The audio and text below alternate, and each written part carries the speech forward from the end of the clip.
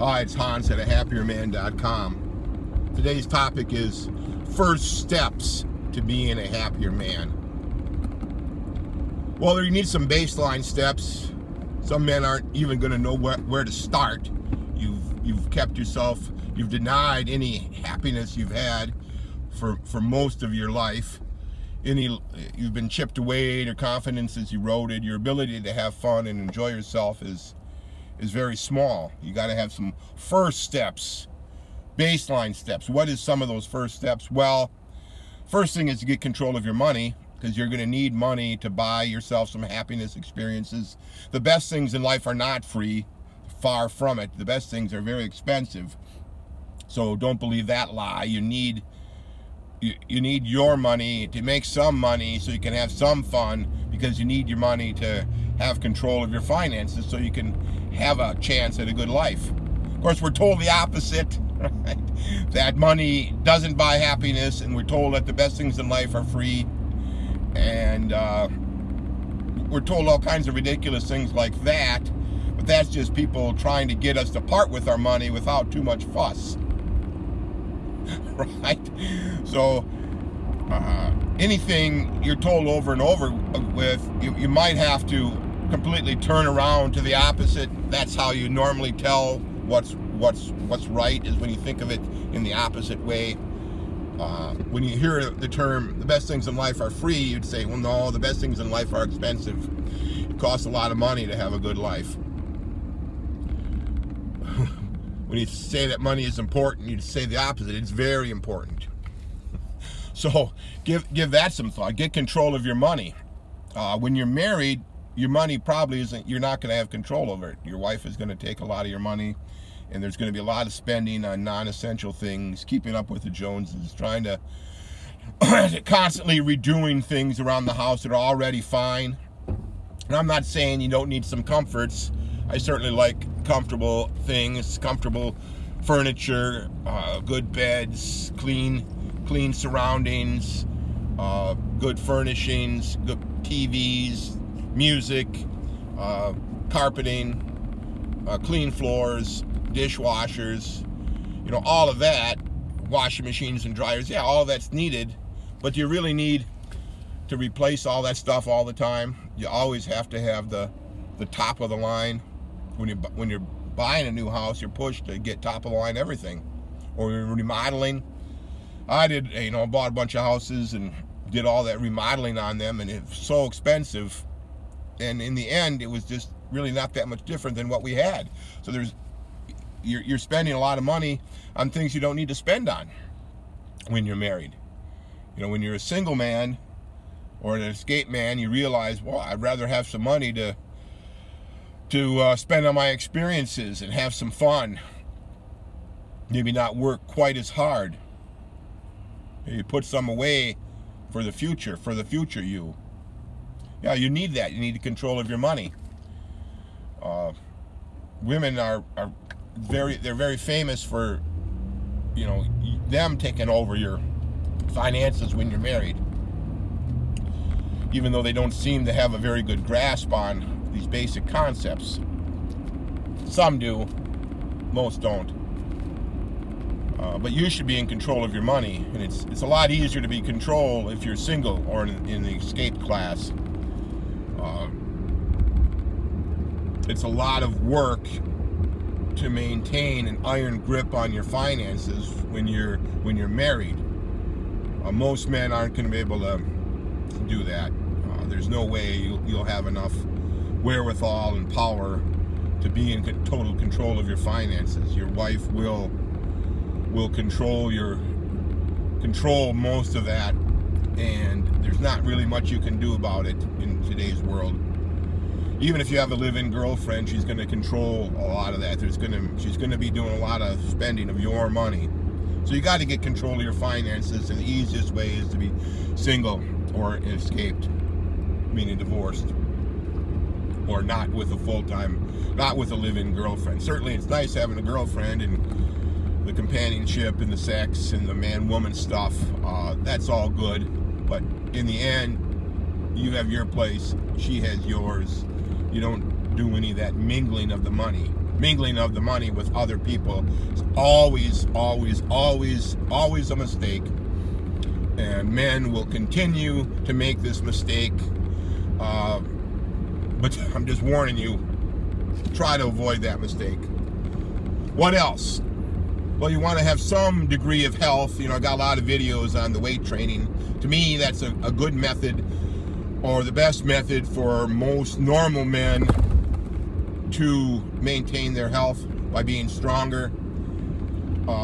Being stronger just helps your whole life in countless ways. You look better, for one thing. You're going to feel better. You're going to be able to do things for yourself.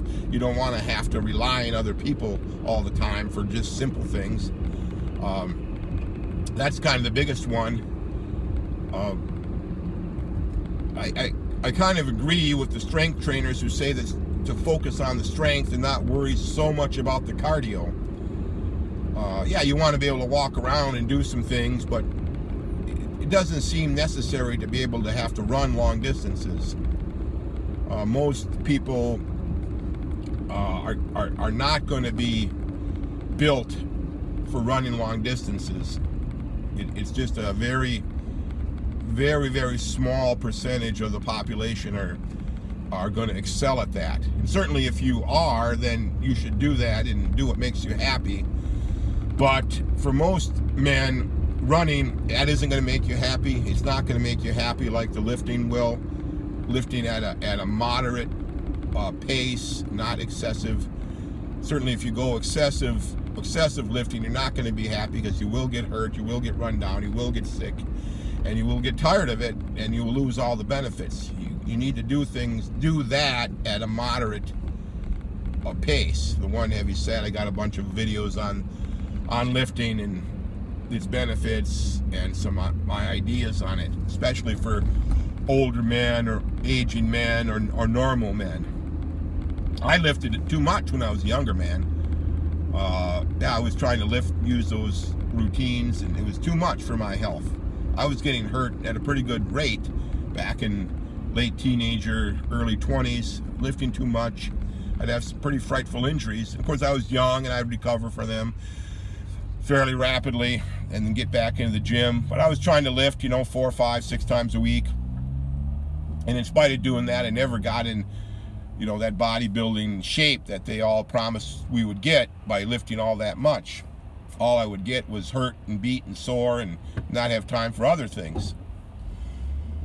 So lifting at a modest amount, 1, 2, 3 days a week, that's about the amount that most men can handle. You're working a 40-hour or more a week job. It takes time to get to and from work. There's all the chores around the house. You're probably going to want to have some fun on the weekends. You're going to want to be with a woman. That takes a lot of time. You see what I mean? There's not a lot of time in a day to do everything. Time in a week, time in a month. You gotta limit some of those things to a modest amount, just to get the benefit of them. What else for your health? Well, you gotta take care of your teeth, right? Go to the dentist, brush them, and do all that stuff. That's important. I didn't do that so much as a kid. For some reason, I had a hang up about it.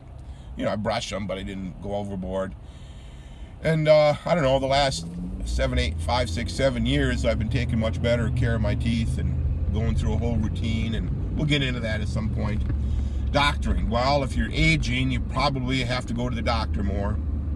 I've had a string of things. I've been to the doctor. I've got a few. I don't have anything serious, no, nothing serious needing medication. I don't have a daily medication, for example.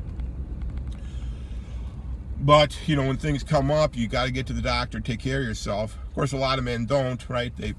Even if they don't feel well, they don't go to the doctor, and they can't really, if there's no explanation for why you don't feel well, then you better get to the doctor and get some professional advice on this.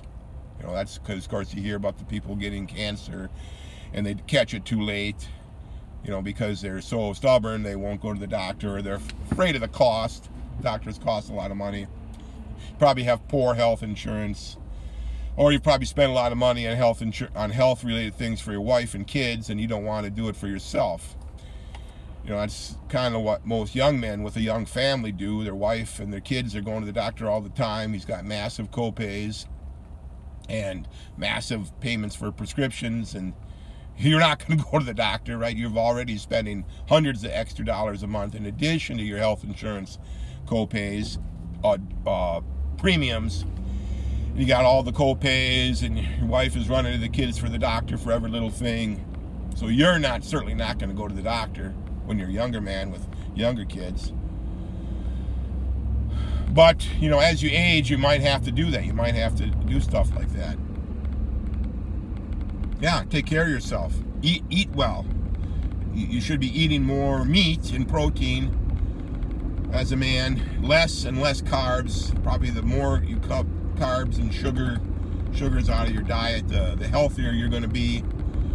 You can somehow get your belly a little flatter, not carry so much weight. You're going to be healthier. You're going to feel better. And the other thing is, you should just be taking care of yourself generally in a well manner. Get plenty of rest. Sleep a lot. Sleep as much as you need, and then maybe sleep a little more. Don't be afraid to take naps when you need it. Figure out a way to take naps more often. Figure out a way to get more sleep. When I was married, I didn't get enough sleep. Oh man, that was a rough time for sleep. I'd have to be at work at 7. I'd get up at maybe 6:15, take 15 minutes to get ready for work, rush like a fiend, and then run to work, leave at 6:30, be to work at 7. For years I did that, years. Now I don't do that. I get up early and have a leisurely morning, a relaxing morning, doing things I like to do. Mostly sitting on the computer and doing stuff, reading, watching videos, maybe doing working on my own website and things and videos like this. But that's relaxing to me. I like to do that. I like to get up early to do that. And then I like to go to bed early, so getting up early isn't a chore. If you go to bed early all the time, getting up early won't be difficult as long as you're getting your 8 hours of sleep a night. People who say they need less sleep, you know, I just don't know if I trust them. I think they're probably fooling themselves. They're probably acting irrationally. I mean, I know President Trump, he talks about he doesn't sleep that much. Well, you know, probably part of his problem for being a little bit irrational at times is he's not sleeping enough. Maybe if he would spend a few months getting some proper rest, he could calm down a little bit, right? But anyway, getting back to me, when I was married, yeah, I have to get up at 6:15, usually go to bed about 1. That doesn't equate to 8 hours.